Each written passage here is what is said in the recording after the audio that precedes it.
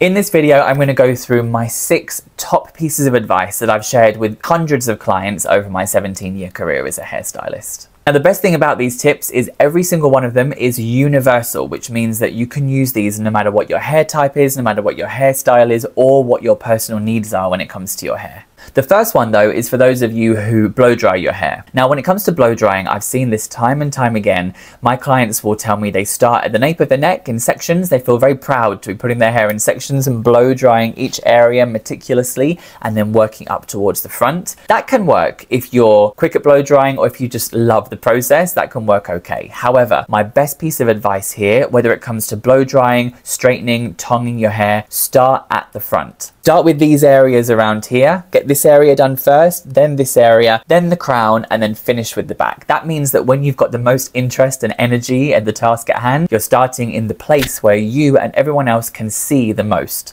That's going to make such a big difference to how good your hair looks because you're starting at the focal point.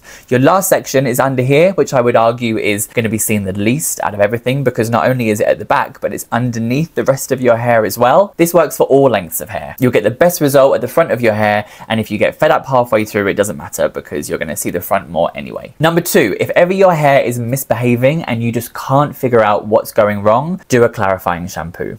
Now, this might be once a week, once a fortnight, once a month, depending on what your hair needs. Clarifying shampoos typically do make the color fade faster, so be cautious of this if you have a hair color that fades very quickly. But if you're blonde or if you lose brightness in your hair, they'll actually improve the look of your color most of the time. Now, there are some clarifying shampoos that actually are color safe and brighten the look of the hair without fading pigments, so you can look out for those as well. But 9 times out of 10, the problems that you're facing with your hair, whether it be the styles are fading too quickly, it needs to be washed again more quickly than you want it to, it doesn't sit right, it's tangly, it's sticky, scalp is being problematic, any of those things are typically caused by buildup of products or minerals on your hair and on your scalp. If you're not sure what to do and you can't figure out what's going wrong with your hair, start with a clarifying shampoo. I guarantee you it's going to help. Number 3, leave a bottle of serum or an oil of some kind on your nightstand next to your bed. Now, this is all about habit stacking. So when it comes to mid-length and long hair, the ends of the hair have been growing out of your scalp a much longer time ago. They're older hair, so they're more prone to splitting, getting dry, getting dehydrated. When it comes to moisture and keeping the hair supple and conditioned,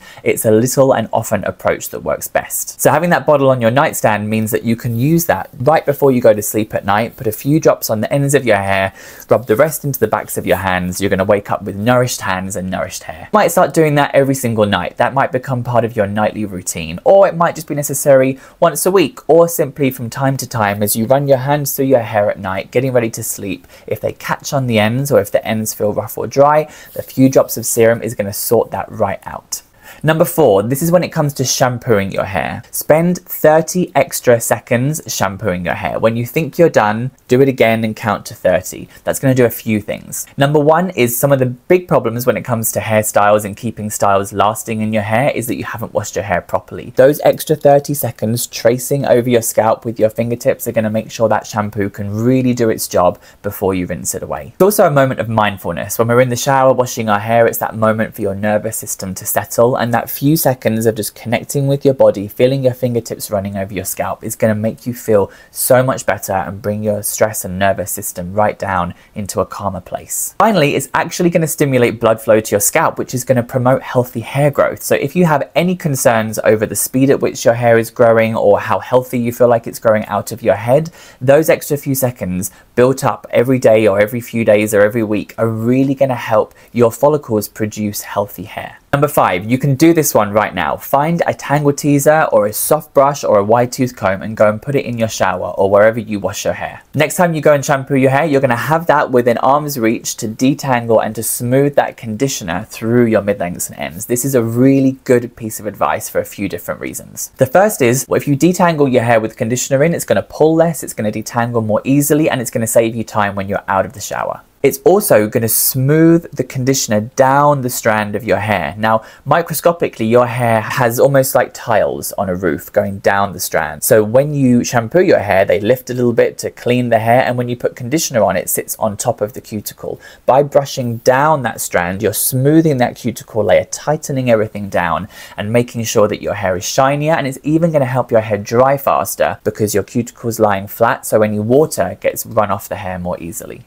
The last one is in a similar kind of category. It's about detangling. Detangle your hair at half the speed that you instinctively want to. I think we've seen in movies people ripping through their hair really roughly and quickly with the wrong kind of brush to give yourself a fluffier, aerated look. Now, that looks nice sometimes, but I would argue that that's actually ripping the hair, pulling it out, breaking it off, and really causing you problems. Even if you lose a couple of hairs every time you brush your hair, built up over the course of the week or a month, that's going to turn into a lot of hair loss. By simply pausing and detangling your hair at half the speed that you instinctively want to, you are going to dramatically reduce the amount of hair that you pull out, hair that you break, and the amount of friction that your hair is subjected to. Now, I know, although you may have heard of some of these tips before, you are not employing all 6, so I want to hear from you. I want to figure out which piece of advice is the least commonly known. Let me know if there was one that you hadn't heard of or you hadn't thought of, and which one has changed your hair the most.